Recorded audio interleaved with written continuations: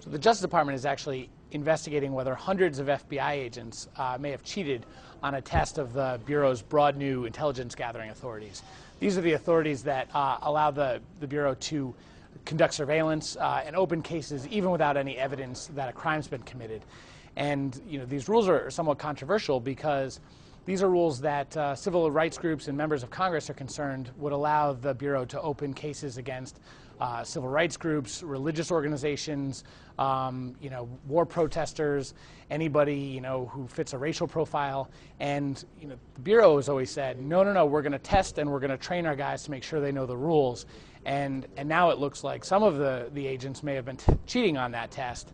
And that has some concern that if they're cheating on the test, then maybe they don't know the rules. It's a 51-question test, and the last question on the test was, did you get any help on this? So you're supposed to take the test alone. But what people were doing was they were taking the test in groups.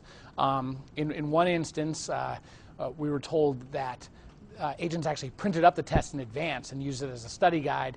A number of agents actually finished the test unusually quickly, which is now being looked at as how did they finish that test so quickly.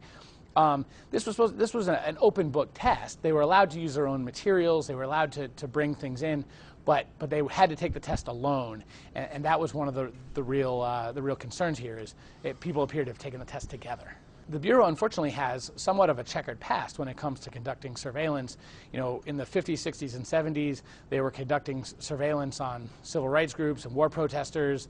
And even after 9/11, the Bureau was collecting phone records and computer records without court orders. So this test is really important because it's a test of the Bureau's understanding of what the limitations of their powers are. So FBI Director Robert Mueller was actually up on Capitol Hill today testifying and acknowledged to Congress that he's aware that there's an investigation. He says he's aware that there are allegations of people cheating, but he doesn't know how widespread it is. He's awaiting a report from the Inspector General. But his acknowledgement that this could be widespread is the first acknowledgement publicly about the size of the potential problem here.